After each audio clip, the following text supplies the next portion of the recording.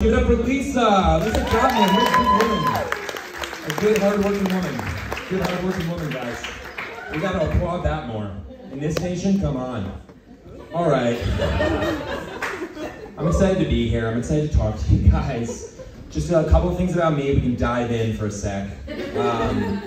First thing to know, I'm tall. Tall guy, right? I live with it. I walk with it. Okay? And yes, I can touch the rim of a basketball hoop. But you know what the better question is? Can I touch your lives? Okay? Can I touch your minds, and your hearts, and your souls? Alright? Answer also yes. Okay? Alright, second thing to know about me. I'm a little different. Alright? I lived abroad as a child, so I'm a citizen of the world. Okay? I lived in London, England, jolly London. Perfect accent. And when I was there, I just started thinking internationally. Okay, so it's a little bit different. A lot of Americans in the crowd, I would assume. That's hilarious. You know, so when you guys are, when you're off and you're thinking about like, what's my McDonald's hamburger gonna taste like today? Oh gosh, to be you. What I think about is, what does night smell like in Abu Dhabi? What do children dream of in Japan, right? Where is Mexico? All of these questions run through my head constantly. It's exhausting, honestly. Another thing to know about me, though, is I'm kind of a regular guy, though. At heart, I'm a regular guy. I love sports. All right, I love them. Whether we're kicking a ball, we're punching it, we're throwing it, we're launching it, we're tackling dudes, I'm in. Okay? So if after the show you want to come up to me and say, Ellis, let's just rap about the pigskin for a sec, I'm down. Don't be intimidated, it's very exciting. All right? I will say, I normally like to keep it light when I'm on stage. I like to keep it sort of high energy, get the positivity up, get the joy. I will say, inside, there's some hurt. There's some hurt, there's some darkness. You crack this thing open, the demons come out for a second. All right? So I have, similar to Whitney, I also have a list of things that are not sort of my favorite, okay? And I wanted to, if I can, with you all, sort of explore that. I will say, it might get a little real, it might get a little raw, and if it does, don't worry, we're gonna climb on these angel wings, fly right out, okay? Enjoy. Just pull this up. You guys remember when I said I was tall? It's right now, I'm living it. Okay. So here we go. This is, I wrote them down because I'm organized. This is Ellis's list of my not so favorite things. Number 1, stepping in gum. Yuck. Oh, I hate it. Gets on your shoe, you're trying to scrape it off. It's a natural adhesive, that's hard. Hopefully though, you do scrape it off and you keep having a kick butt day. Am I right? Keep it up, keep it lively. Number 2, genocide. Yeah. Whoa, you know? I don't like to say the word hate, I find it to be hateful. But I don't like that, you know? Honestly, can I say something? Maybe it's a hot take. I don't want feedback from the crowd, but it's maybe a hot take. Why is it even legal? You know what I mean? Cut it out. Honestly, 2 out of 10 for me. Number 3, Plankton from SpongeBob. He's so mean. He's so mean. And he's trying to steal the Krabby Patty formula. That's not good. That's not what winners do. We don't thieve and we're not mean. Winners find a way. Number 4, overcooked chicken, am I right? It's dry. I don't like it. If I go to your house and you serve me overcooked chicken, I'll eat it because I'm respectful of your time and the work that you put in, but I'm not happy. I'm not happy. Here we are. Number 5, racism. Yeah, no, just feels like a big swing and a miss. You know what I mean? It feels like we tried it on, it was a little uncomfy. At times, it was a little too comfortable, you know? Let's just toss that in the Goodwill, give it to somebody else, okay? Move it along. Number 6, the price of coffee. Am I right? $7 for a latte? Let's walk that back down to 4, okay? Enough of that nonsense. Number 7, the pervasive and constant corruption that is slowly and insidiously corroding our entire governmental democracy. I'm actually just gonna let that one speak for itself. That's a thinker. Talk about that in the car. Learn something. God help you. Pass the page. All right. Number 8, That is gonna be brain freeze. Ouch! Oh my God, you're tearing into some chunky monkey and your noggin starts bogging? No thank you. Not for this compadre, absolutely not. I will say though, it does mean you're eating ice cream, which is, what a treat. What a treat. All right, number 9, the crushing loneliness I feel every night as I try to sleep for even a single moment.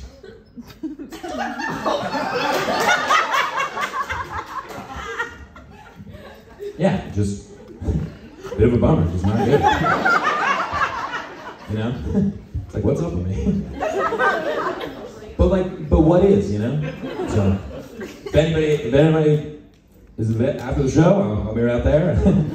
Sight unseen. For real though, because I understand that it is comedy, but I'm a human being and I will be outside, so just talk to me. Finally, number 10 on my list of not-so-favorite things, it's green beans. Okay, yuck. No thanks. They're healthy, so I'll slurp them down if I got them, but they're not my favorite, you know? What is my favorite? The humble carrot. You know why? It's the only vegetable that they make into a cake. I don't want to hear it's zucchini bread. Cut that crap out. Am I right? Cut that crap out. You guys are fun. We're having fun. We're having fun together. Get out of here. All right, that's my list. I will say though, I can be a little lonesome every once in a while. I think my expectations are awfully high. You know, I like to believe, I'm just gonna move baby purple right there out of the way. But I do think my expectations are high. You know, when I was in high school, I really thought that my life was gonna be like a Justin Long movie. I thought that I was gonna be like Justin Long. And that really tells you about my masculinity in high school, that I thought Justin Long was the peak that you could achieve, but that's what I thought. You know, so I would wander the halls, and I would hope that one day I would kind of round the corner and I'd bump into some girl and she'd drop her books and she'd go, oh my God, my books, and I go, ah, I'm sorry about that. And we'd lean out and clunk our heads together because we're such goofs. And then I'd pick up her books and I go, hi, I'm Ellis. And she would have some ridiculous name and she'd be like, hi, I'm Silver. And, you know, we'd go in our separate ways, but the next day, Mr. Lopez's chemistry class, Mr. Lopez was a stickler. She'd come in and she'd become my new lab partner. And I'd have a cool kind of opening line. I'd be like, drop your books much? And we'd laugh, guys, we really would. But then we'd become friends. And we'd banter and we'd get to know each other, and she'd say things like, you're a dork. And I'd be like, no, you're a dork. And we'd be such dorks. Gosh, what a time it would have been. And then one day she'd be dating some guy named Bryce, who's on the basketball team. He's a real jerk. And we'd be hanging out, getting our chemistry homework done, and she'd say, oh, Bryce bailed on me again so we can go do alcohol with his cool friends. And I'd say, oh, classic Bryce. And she'd say, you know, you never told me what you thought I am. I go, what does it matter? What do I think? She'd go, no, I want to hear it. I want to hear it. And in this moment, I would finally find some sort of courage, and I'd say, you know, I think he's a jerk. And I'd back down. I'd be too nervous. But then I'd go again. I go, you're the most amazing girl I've ever met in my entire life, Silver. You let him walk all over you. You let him treat you like your crap. And she'd look at me and she'd go, well, maybe I should be more like you. So terrified of getting hurt that I closed myself off to everyone. Wow. And I would run out of there and the fray would be playing and I'd run to the ring. And Silver and I wouldn't talk for a little bit. It'd be hard. But a couple of weeks would go by, maybe a month, depending if it's 4 weeks. And then there'd be the high school dance, the big dance. And I'd be there and I'd have no date, and I'd be in a sort of cool blazer with a loose tie, because I'm not like the other guys. I'd see Silver standing there and I'd think, God, Ellis, couldn't you just have the courage once to say how you feel? And I'd walk over to her on the dance floor and she'd look amazing, and I'd say, Silver, I'm sorry for everything that I said. And she'd go, no, you were right. I found Bryce intercoursing one of the cheerleaders. And I'd say, oh, Silver, I'm sorry. And she'd go, you know, my whole life I wanted to be this perfect girl, this perfect daughter, this perfect girlfriend. She's got some backstory we honestly do not care about. And then she'd wrap up for whatever speech she was talking about, and I'd say, so Silver, what do you want? She'd say, honestly, I just want to dance with the biggest dork at this whole high school. And we'd dance and we'd kiss and it would be amazing. It'd be a love story for the ages. In reality, that didn't happen. High school was a lot of playing Settlers of Catan in my friend Daniel's basement. And then one of our friends would go, you know, there's a party tonight, right? We'd all go, oh.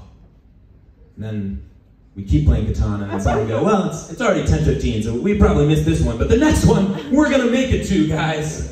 And we'd get out there and we'd live it up. And I think that happens to a lot of people. I think we want these big, beautiful gestures all the time. We want our life to be like a movie, and it's often not.